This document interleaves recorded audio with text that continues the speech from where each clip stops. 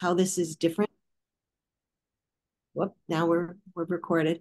Can you describe how this is different Can I than the just ask, way? did you want that recorded? I just want to double check. I'm saying that because we've had an AI security issue, so that's why I'm asking. Oh, Sure. I'm sorry, could you repeat the question?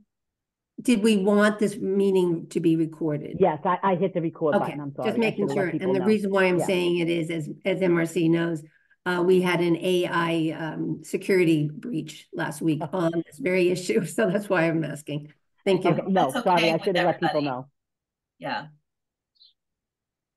So Beth, Yeah, I'm sorry I interrupted you. Sure, no problem. The question is, how is this different than what's been done in the past? How will people experience the work differently? Well, maybe Manel and Fiducie can address it. I can also add. Yes, Beth, great question. Thank you for that question. How it's different from what's being done or what other people have thought of. These are real families providing family-to-family support, family-to-family connection, and family-to-family navigation support. So understanding the services, understanding the support that's out there. So it's really that family-to-family support. So it's not a staff. So there are staff that are families as well. I understand that, but these are families with children with disabilities, so they understand another family's struggle. They understand what they're going through. They understand the services that they need. And also, we're not waiting for families to come to us. We are going to families. We are going to different communities. We are engaging. So we are taking steps to be out there. So we've worked with the Federation on focus groups, understanding the needs of different communities. So that's how this is different, because it's that family-to-family peer support with the understanding, and we all know that peer support is powerful. So hearing from someone that's been there, that's been through the process, that's been through the struggle, that can help support you to navigate the systems, there's nothing better. And we've heard from other families how important this is for them, and how it was easier to navigate the transition process, the services. Even at Mass Rehab, we are making sure that our services are more inclusive and more accessible, and the voices of our families are helping us do that more and more. There's always room for improvement at any agency, any program, any service. There's always room for improvement. But our family members, they make our agency stronger, better, and more accessible for all families. So that's the different. That's what's different. Firdousa or the commissioner, I don't know if you guys want to add more to that, but I think that the key thing is the family-to-family support and guidance. Thank you, Manel. Firdousie, did you want to add? I just wanted to say that being, as a family member, and for us is more personal experiences. So we're adding to the table that personal experience, that challenges that we face every day. So it's different than when you call a staff or you connected with other people that have just, it's a job for them. It's a daily life that we live with. And so it's our lived experiences makes it a huge difference than just anybody else. And the projects that we're working on is something that really, we're hoping that make that huge connection within the families and make them a lot easier. That, for example, it's a one-pager thing. One of the projects that we're working on is one-pager information that, when you are struggling, when you have a lot of challenges and you're dealing with kids with, multiple illnesses, you don't have that time to look at pages and pages. It's one page that resources, it's only one page that you just look at it if this works for you or not. So just to make it easier for the families. It's another one is Access Line. Access Line is anybody can call, and we're still, everything is on project and on process, but we're hoping that, just easy, simple things, easy things that it comes from our personal lived experiences.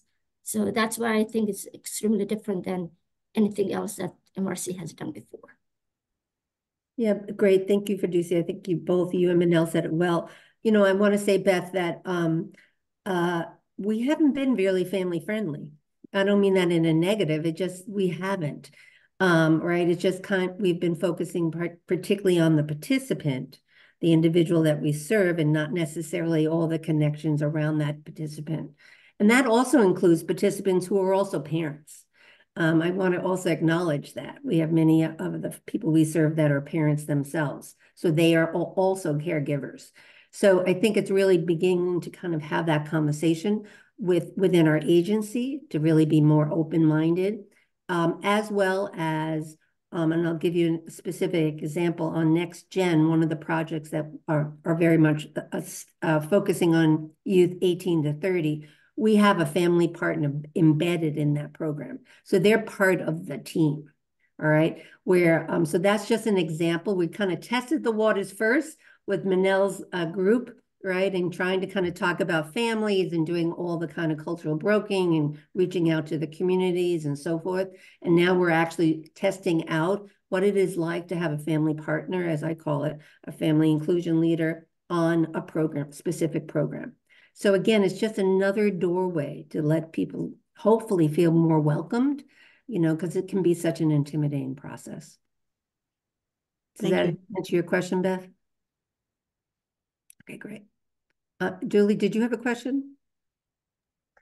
Oh, no, I was, yeah, no, I was just, I'm really glad that you're focusing on families more, because I know that, you know, at that point of transition, especially the early point, but for a lot of young people, the family is just, they're part of their team, like integral for, you know, for that whole process, and the families are the ones that guide them. So I'm happy to hear that. And I'm going to drop in the chat. We at Exceptional Lives, we have resources that are directed at families to help through the process, and I'll put something in the chat for that. But yeah, because I mean, I'm a parent too. My kid just turned 25, so we've been through this, and I know that to work directly with families, I'm really glad that you're working on it. Thanks. Thank you. Brenda? Yeah, first of all, this is just fantastic. You know, I'm sitting here like smiling as you're both talking, you know, as all three of you are talking about different programs, and it's great to hear some examples like the one pager. I think that's brilliant. You know, we all talk about that as parents. I'm a parent of a 28-year-old, as well as my work at AAME. And to simplify. We're always at AAME trying to think, how do we simplify? There's so much information out there. There's so much to sort through, and people just get overwhelmed, and then they get stuck, right? We just kind of pause. So a couple of things that came to mind for me. One is you talked about the Federation as partner, which is fantastic. I'm wondering how other community agencies like AAME and the other folks here can support the efforts, and what would be helpful for you from us. And so you don't have to carry that, you know, when you say badges, you're going to be overflowing with people wanting your support. And how can organizations that are represented here and other organizations really support you in that and take some of that burden off, so you don't have to feel like you have to get through hundreds and hundreds of calls and contacts. So I'm thinking that, like, how do we support each other in your efforts? I think your efforts are fantastic. And I had another question. I guess my other question would be, how do we find out about, because we refer a lot of individuals and families to MRC in our work, and how do we make sure they know about all the efforts you're doing? So I guess is there an easy way for us to stay on top of that as community partners with you? Those are two of my kind of practical questions. Good question. Commissioner, I can take a stab at. Yeah, go right ahead, Manel. I was planning on you taking a bigger step. Brenda, thank you for your question. The first part of your question, I think it's all about leveraging what's already out there. So we're not trying to reinvent what's already out there. So that's why we always looking to partner and collaborate. So I think the best way that we can continue to do that, it's invite us to present to your group, invite us to present to what you're doing. If you have an event going on and you need the communities that you serve to understand what MRC offers and what's going on at Mass, we have our new initiatives. Let us know. We'll come to you, and also be open for us to invite you to our group, to our support, to our team, to present on what you offer. So we can always look for ways to collaborate. MRC alone cannot do this work. Your agency alone cannot, not one person can do it. When we think about, you know, the past leading up to signing of the ADA, making life better for individuals and families, there were all sectors coming together, different people from different parts of life coming together in collaboration. The disability community itself could not have done that by themselves. So there were other people coming together. So that's what I'm hoping we can do here, like get together knowing what we do, so we don't go and you know, reinvent what's already out there. So let's continue to get together, learning about one another and leverage what's already there, and always look to partner and collaborate. And the second part of your question, how do you know about what we do? Well, we started a workshop for families by families. So it's every quarter. So if you need information about our family workshop, you can put your email in the chat. I'll make sure to add you to our mailing list. And we also have a quarterly forum for the disability community at large. So we all are, and these are topics that families tell us, these are the topics we care about: transition, employment, education, social activities, and all those things. These are the things that families care about. So these are these are the topics that we discuss at our forum and our family workshop. And we also have a newsletter. So if you want to keep up on what we're doing, how we can collaborate, how we can partner on different projects, we are open to it. We're always looking to collaborate, because that's the best way to go. I think the power is in numbers.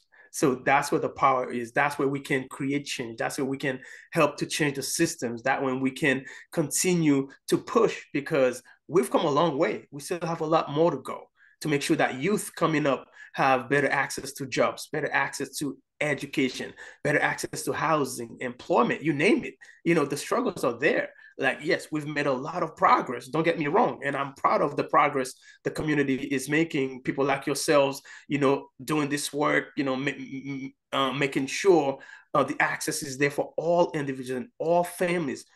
But we also understand we have a long way to go, and we can only get there through partnership, collaboration, and also focus on the mission, making sure that all families and individuals are able to have access and inclusivity in everything that we do. Thank you, Manel. I'm mindful of everyone's time, so and I know that we have Lola here as well. So maybe after, if you have more questions for Manel and for Fiducie, to hold on for a second so that we make sure we maximize the time. Is that okay? Lola, do you want to talk a little bit about MRC Connect and also the technology things that we're doing? All right, to let people know again to look out for us. So hi, everyone. Lola here, Director of Strategic Initiatives at the agency. So I just wanted to talk a little bit about some of the front-facing new innovative technology enhancements that we've been exploring at the agency. So for those that are not aware, we do have a centralized eligibility unit called MRC Connect.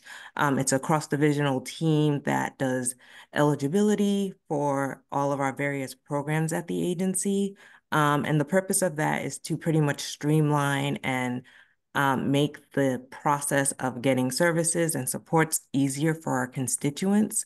Right now, MRC Connect is a hot topic at the agency. We get on average about 1,500 applications a month, which is very, very high. We just had our last month where we received almost 2,000 applications last month. So, you know, a lot of work is happening. A lot of our eligibility screeners are heads down trying to get people into the services that they need. So it's been an interesting experience with this new eligibility process, but people love it. You know, we hear from our consumers all the time how they love how transparent it is. And, you know, the people at the Connect side, they're easy to engage with and they're easy to communicate. So we find some good things about that program. The one area where we are looking to improve is the volume of application, right? There's a discrepancy, I'm going to say, between, you know, the staff that we have and the volume of applications coming in. So right now we have identified some pain points in the process that we're looking toward some AI practices to kind of assist us in that process. So we are looking at an AI initiative along with our EOTS, which is Executive Office of Technology and something else, can't remember, but the big IT program for the state. They are partnering with us along with Neurosoft to develop an automated intake form. The idea is with this intake form that it would allow more autonomy back to the consumer where they could go in, fill out the form, almost like a TurboTax type of solution for those that have ever used that.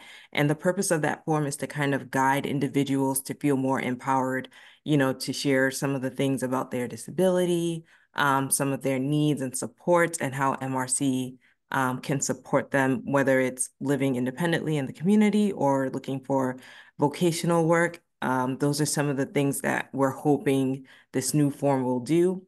Right now, we're in the design phase where we're looking at AI, combined algorithms, and also using our predefined eligibility rules to assist us in determining eligibility quicker for our constituents, which is going to be super, super big for our MRC Connect staff that are having to sit down currently and interview, imagine, with 1,800 people in a month on top of the month that we're already in. So it's almost like a reoccurring, it's like a snowball effect. So right now we're looking toward AI to kind of help alleviate some of that. So we're hoping through this process, automating the intake and as well as furthering the streamlining of the eligibility process, that the work can significantly improve and also efficiently improve the user experience, and individuals can get to the supports they need in a timely and meaningful manner. So more to come. Lola, if I can, can I just interject for a second, Lola? Yep. Just to give you an idea of our surprise of the demand, we were projecting about 800 or 900 a month. That was a lie. And that was pre-COVID, so we weren't using COVID numbers, all right? And now, as Lola said, we are continually seeing these numbers rising from 1,700 to 1,800 to even a little bit more this month. So be careful what you ask for. You want things to be streamlined, right? You want folks doing the kinds of grassrooting that Manel and Fiducia are doing in the communities, right? We're doing social media campaigns. We're also going to be doing a large campaign once our name has been officially changed. So we're mindful of the demand. So we are disappointed that we can't be as responsive.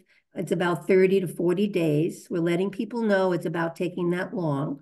And people have been incredibly kind and understanding, I think, knowing that it's what's the reality.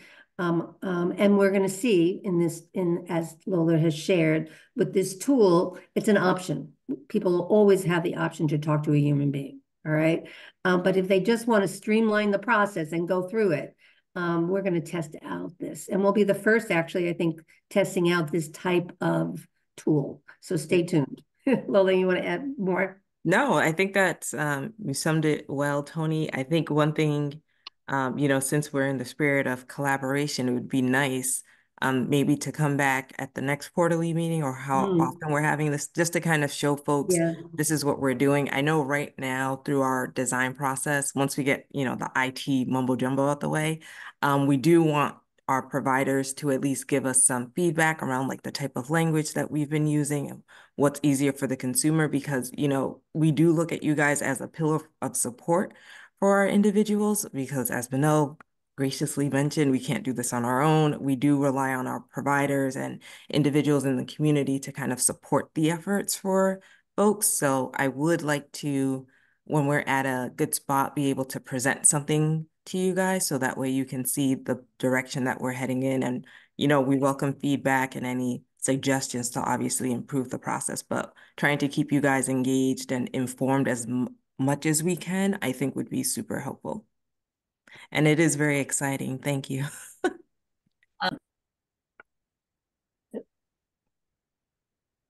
Julie, I think you're muted if you're talking. I just muted myself instead of unmuting. Okay, thank you. Thank you guys so much. This is really exciting, and we'll make sure to have some way to present this down the road. But I wanted to let Jennifer ask her question.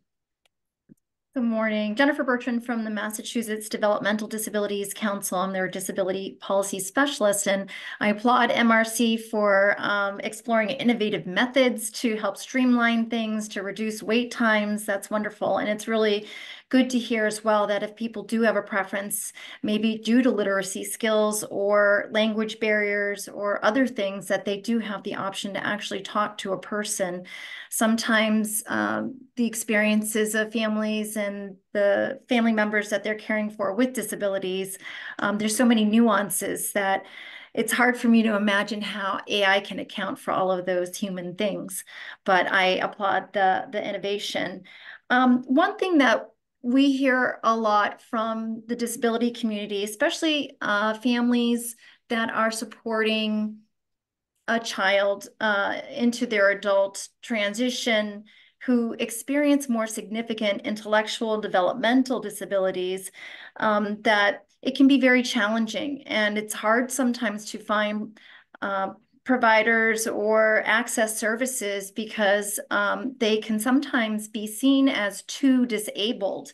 And I was just wondering, what are some things that MRC is doing to help support individuals with more significant intellectual and developmental disabilities, and those that may have some behavioral support needs, maybe because they have complex communication challenges. I can also share that I'm also a parent, and I have an adult daughter who has a significant intellectual developmental disability.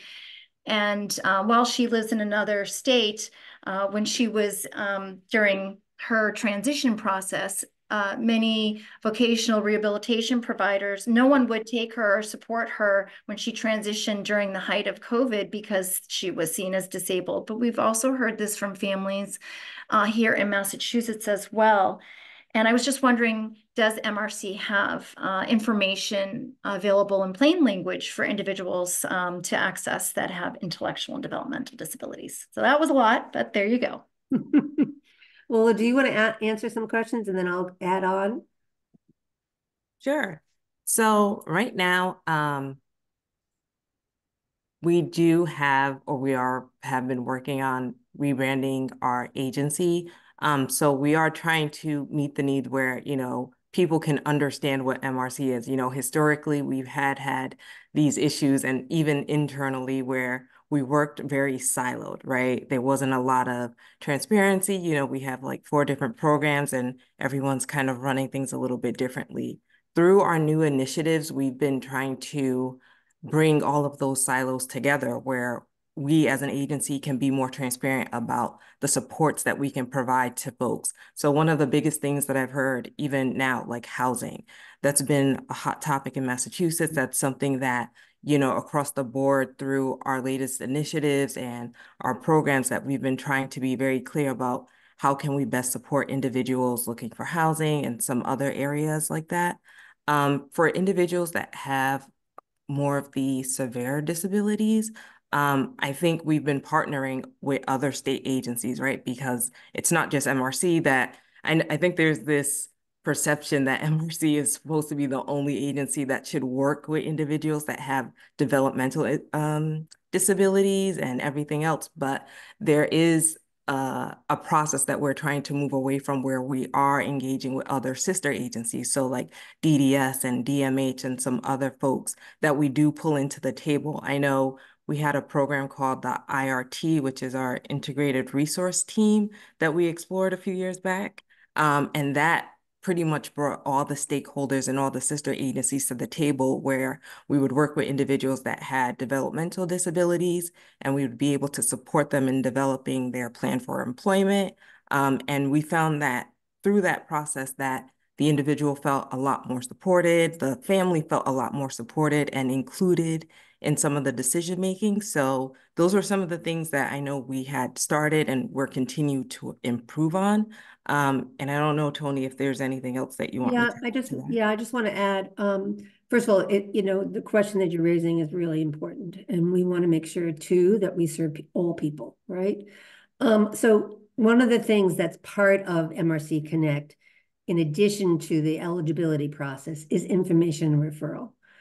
So you can have a call, just talk to a human being. I just want some information, right? And there was no way to do that before, other than maybe if you walked into an office or you got the clerk that was available. So now part of MRC Connect is that whole package of information and referral.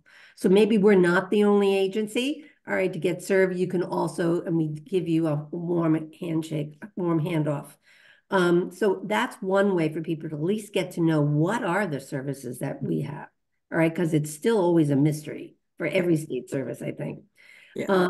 And then, as Lola said, we have just signed an MOU with our developmental disability department with Jane Ryder, and we've agreed that we're going to help support individuals with intellectual disabilities, and they're going to be able to provide the longer term supports, right? Because that's also always a challenge, right? Where do we begin and where do we kind of end? Or where do we kind of, again, share the responsibility and the support? So that just has happened. And so that's a big one for all of us, I think.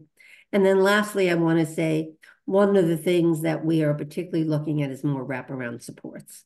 We know that we're seeing people with more complex needs. All right, we need more wraparound supports and more to come on that. But again, referencing Next Gen, this has been a project where we've been piloting and testing new interventions, and wraparound supports is part of that with our family partners and with somebody with lived experience as part of the team.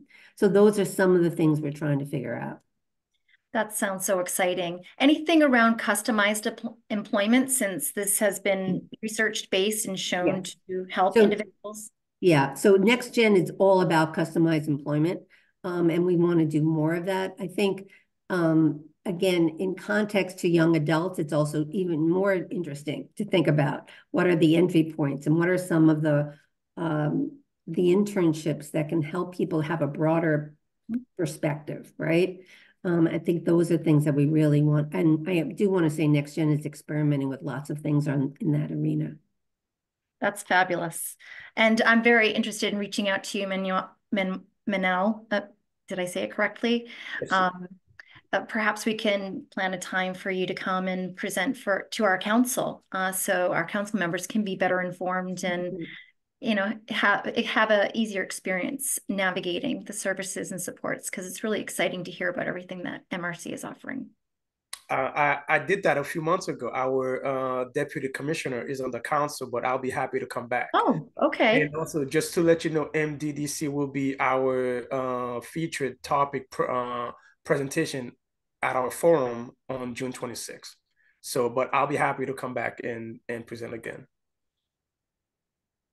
Thank you. Can we take a moment just for a couple questions? Julia, your question about literacy and participating verbally, was that answered by or do you have more? I mean, there's so many things to talk about today. I just didn't know if the actual AI system was going to be all writing, or it could also be verbal as well, or do you not know yet? Oh, so that's exciting. That's why I'm very excited to show you the demo. So in working with Commissioner Wolf and some other executive team members, when we first started going down this path, and we had a lot of resistance coming down this path, we were trying to think of like some of the things, it's 2024. There's different things that we can do with the technology. Why not exploit them to our best, right? So part of the ask with our vendor for this form is that the form has different ways that it can be used. So right now the form has speech to text capability. It has a combination of open-ended questions, and we try to keep that limited just because we do know there are folks that do have a little bit more of the severe mobility disabilities that they can't type as much. So they're able to do speech to text, they're able to type. There's also answer choices where it's like a checkbox, and I think that was the path that we started going down. We wanted to keep the form simple. We didn't want it to be overwhelming, and we just want to use the form to collect as much information as we can, or that is really needed to determine eligibility. This is really meant to help support the consumer. Right now, we're also looking at some video interpretation. So this is more for our deaf and hard of hearing individuals, where, we could have a video recording of someone signing, you know, the questions on the left side of their screen, so it can help them fill out the form and kind of guide them throughout the process. So there's a lot of things that we're envisioning for this form. But, you know, as Tony likes to say, everything costs money, and I cost Tony a lot of money. Tony likes to say that a lot. She likes to remind me a lot. So, you know, there's a lot of things that we're envisioning for this form. Eventually, we want to pull in our online application, which is on a separate platform as part of this process. So there's a lot of work going on right now. There's a call about it right now. So I think in July, we would love to definitely demo it to you guys just so you can see all the functionality in that form. That's really exciting. Thank you. That'd be great to demo it. Joanne, you have a question? Yeah, thank you. I just have a quick question. Is there any plans to have this application process and application process for all adult agencies? I mean, I know we've had this discussion in the past that, you know, one application for all agencies. So if you guys, you know, say, oh, no, you're not eligible, but you might be eligible for this agency, can they use the same application? Is that in the works at all? Because it's been an issue in the past. So, oh, go ahead, Tony. Do you want to go right ahead, Lola? I was curious what you're going to say. Tony had graciously volunteered me to be part of the AI governance board with EOTS. For those that don't know, EOTS is our lead IT division. So they kind of give the yay and the nays on what we can do as it relates to AI or anything that's going to be consumer facing through technology. So in this governance board, this is something that's actually come up because we are actually leading this process. And I believe MCB is not too far behind us with the AI work. This has come up where, you know, we do want to pretty much mimic what we've done with MRC Connect, right? We have all of our programs and they're all using one form. So this is something that we've just started the discussions on last week in terms of, well, what would that look like? We have different ACIOs, which are our assistant chief information officers at the table. And we've started the process of kind of looking at, well, what does it take and what does everyone have as part of their eligibility process? What is everyone currently using for their applications and how we can kind of come together to make it one singular thing? That is not an easy feat because we all have different ideas and different directions of where we want to go for our own individual agencies. So I think right now we're just trying to get to know the personalities at the table and then try to find the happy middle ground of what this could actually look like a year from now or 2 years from now. And it's actually really timely because of the work we're doing now. I feel like we can use this to kind of leverage, well, we know it works because we did it and it's been great and consumers are using it and, you know, it's timely.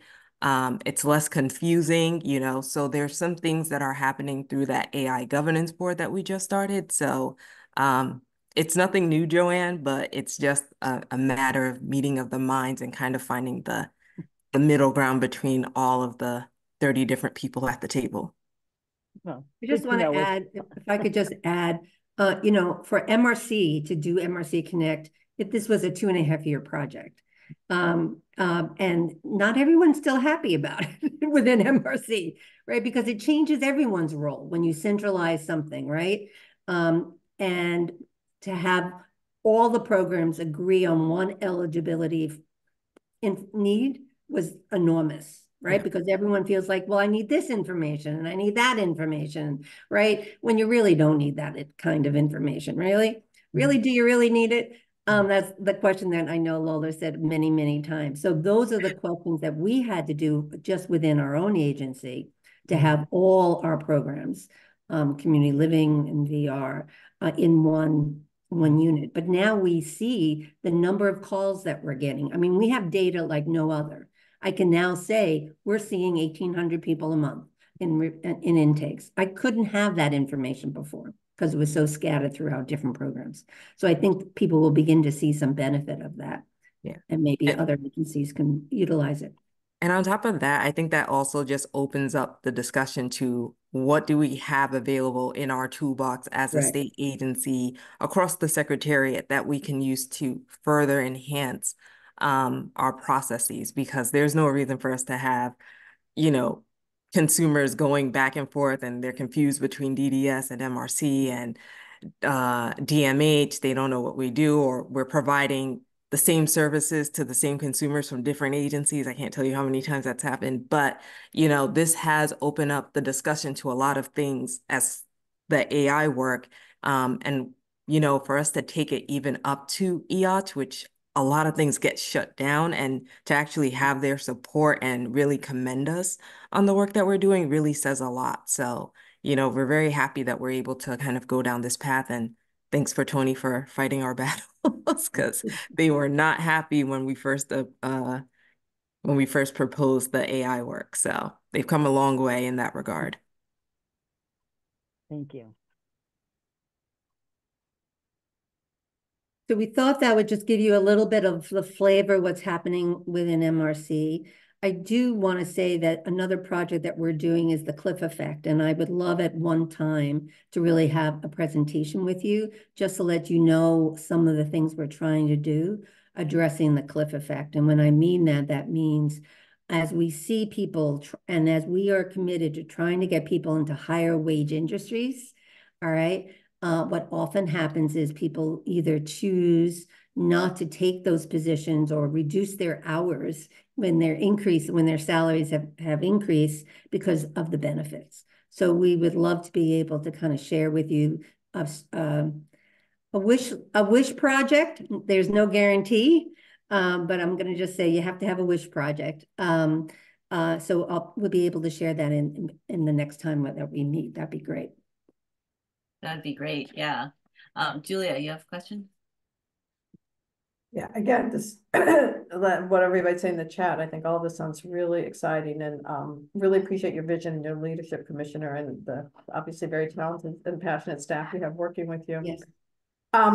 This is maybe too much in the weeds, but as I'm thinking about the families we work with, so much of what they access is, well, it's like you were saying with the one pager, it's really dense, and it's not written in plain language. Yeah. And what we found, and we're not a poster child for being successful in doing this all across the board either, but that there's a lot of expertise about writing things in plain language for people who have intellectual disabilities. And we found that really is a level that makes things accessible for everybody. And so I just wonder how you're incorporating that into everything that you're talking about, because there's so much lingo in all of our worlds. My favorite topic, as MRC knows, is at the acronyms that we use. Oh my goodness, I just heard a new one that Fiducia used. We love letters, 3 letters in this state. So I think we're really committed in trying to have simple speak, for sure. And in our marketing and branding, we've really been very thoughtful around thinking, as to the audience. We're not writing for ourselves, and yet we tend to do that, right? And we use our own language unintentionally that often kind of divides us. So I think we've been really thoughtful with some of our branding language to try to be as simple. And I know that the intake form that Lola worked very diligently on is also about trying to simplify the process. Lola, do you want to add more to that? Yeah, so in our AI work, we are using something called Naturally Speaking, which is tech talk. For pretty much, we're using common day language. I think the level that we're trying to keep ourselves or hold ourselves to is like a 5th grade reading level. That's been our practice since I've been at the agency, at least, where, we do go through that process of keeping it at that reading level. We do also try to get feedback. So I had mentioned, like, I would love feedback from you guys when we demo it, because maybe you have ideas in terms of how we're communicating or how we're phrasing things that may be confusing to folks. So we are trying to engage with other stakeholders and our other ERGs at the agency. So we do have like a disability employment resource group at the agencies. We have our Black managers group, just kind of getting those groups and, where they lie from an intersectionality level to make sure that, we are trying to make the language accessible and understandable to anyone. There's no reason we should have a data dictionary to fill out an application, right? It should be very simple and easy to understand. So that's the practice we've been applying for us on the AI side, it's a little easier just because, you know, it's technology. You can kind of shape it to whatever you need it to be. I think what we have been trying to do as an agency, just as a cultural shift, is trying to get our staff to kind of conform to that. You know, they refer to themselves and the agencies as many different things, but through the process of our rebranding, we've been trying to, you know, simmer down, or like Tony says, moving away from these acronyms and, you know, these agency words that only we understand. So that way we're all speaking English, so to say, just a universal language. So that's some things we've been working on through the AI work and then also the cultural work at the agency. You're muted, Julie. Thank you. Just to follow up, I'm sure you've done this, but have you tested this with clients, with people with disabilities, to assess all of how easy it is and everything? So we are still in the design phase, but that is 100% our goal. We did something very similar when we developed the online application. I don't know if you recall, Manel, we had the disability leader group give their feedback. We went through the form and they were like, you know, this doesn't make sense. And I have a brain injury and I'm confused. So it was a really fun process, obviously. And the feedback was really, really essential to where we are today. So definitely when we are at a point where we can start demoing, we do want to start engaging just not even the disability voices or the groups, but other stakeholders, that anyone that, you know, could potentially interact with this form. We just want to make sure that we have input from all of that. And I know the next thing Tony's going to ask me is it manageable? Just making sure we're not overwhelming folks, but we will have strategies that we will work on with our vendor and also with executive leadership and our other groups at the agency to kind of support us in that process. That's great. That's great. Julia? Thank you. Thanks. I have one other thought, just kind of a seed to plant that I would also need to go back to our staff about. But what I'm thinking about is, and I think this is true of some of the other people that are participating here today, is we certainly get calls on our helpline from families who have transition age youth. And if, as you're developing materials, or maybe you're already planning on doing this, if there's something succinct so that we could offer them the chance to let them know how to access whatever you think the kind of entry point would be, if they're at pre-ED's age or if they're closer to 22, it just may be a way to for us to offer resources that are going to be more streamlined for folks. I don't exactly know what that would look like, but if it's something that you all think would be helpful, we could certainly bring it back to our helpline staff to brainstorm it with you. I think that would be helpful. And maybe this is an offline conversation, Tony, because I know we've been trying to do some work with pre-EDs, and I didn't mention, but we are working on a provider portal to kind of support the additional efforts that we've been doing. And one of the things related to pre-EDs was trying to make the facilitation of that a little bit easier for the parents and also the consumer, because there is a communication gap somewhere. We don't know where, and we're trying to figure that out. And we're trying to leverage, again, through technology, some of the ways that we can kind of address the needs and some of the gaps that we've been seeing with the parents, with the agencies, and even with the providers trying to assist the student. So it would be helpful maybe if we could talk offline and include some of the folks here, Tony, to talk about what that would look like. I know we've engaged with Attleboro Enterprises and Triangle to kind of assist us, but it would be nice to have some other folks at the table to assist us as well. Yeah, Exceptional Lives would definitely be interested in that too, because I'm glad you brought that up, Julia, because with this new exciting, awesome stuff coming out that you guys are doing, you know, each of us in our programs can put the word out and help our audience understand what's happening and how to access it. So that we can all help make sure that this word gets out. Thank you. Yeah, that would be great. Yeah. A quick question. What about for Spanish speaking or other languages? I know like you're doing so much, it's a lot to ask to have it in more than one language, but I'm just wondering what you've thought about that. So in our new, well, even in our existing form, but I'm going to talk about the new things that we're doing. In our new AI form, there will be 9 different languages available, and these are the 9 languages that are most predominantly served by folks receiving services from MRC. So we will have that available. The other thing is, as we said, MRC Connect is truly the front door to all of our services. As part of that, we do recognize, and we have the data to back this up, that, you know, after English, predominantly the second language that we encounter most would be Spanish.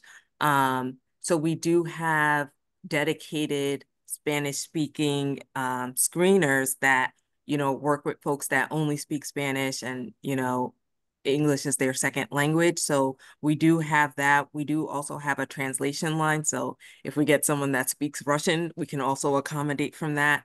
That's a cost, but we are, you know, absolving that through some of the work that we're doing with our EHS IT team. So we do have instances where we do need to support individuals with other languages. The other thing that came up, and it's so funny that you mentioned that last week, was because this form can be translated into different languages almost instantly, right? You just click it and it changes the language. The conversation came up about, you know, if an individual is typing in Spanish, how should we look at that, right? Would we want this AI form to maybe translate it back into English, right? Maybe not losing what they initially submitted, but translating it back to English. And one of the benefits that I saw with that is that would literally eliminate the language barrier, right? So folks that couldn't work with individuals that applied and only spoke Spanish, now you can read their intake form when they wrote it in Spanish, it's translated in English. We don't have a language barrier, right? We can kind of think of different ways to do and support individuals. So we're still playing around with that idea, but more to come on that. But we definitely do have, or will have, different languages available to folks. Wow, thank you so much. This is really exciting, and I'm so glad that all 4 of you were here to share your perspectives. It's interesting to see like the really high tech and then the personal family involvement that you spoke about, Firdousa. So I want to thank everyone. Also respect people's time. People are having to leave for other meetings. Thank you all for being here, and especially you guys from MRC. And just quickly to reiterate that we don't have another meeting planned, but it sounds like you guys have some things that you want to share with this group. So we'll talk about that in our planning through DTF. But in the meantime, we will be starting this listserv, and we'll invite you all. So anything new coming up, we'll still be in touch. It might be a way to actually be in better touch, you know, in a consistent way than what we've had now. So we're looking forward to that, and to, you know, supporting you in any way to share this with families across Massachusetts. So thank you everybody for being here. Well, thank you. Thank you for having us. Really appreciate your time. Thanks, everyone. Thanks, MRC. Bye. Commissioner. Thanks, Julie. Bye, guys. Bye.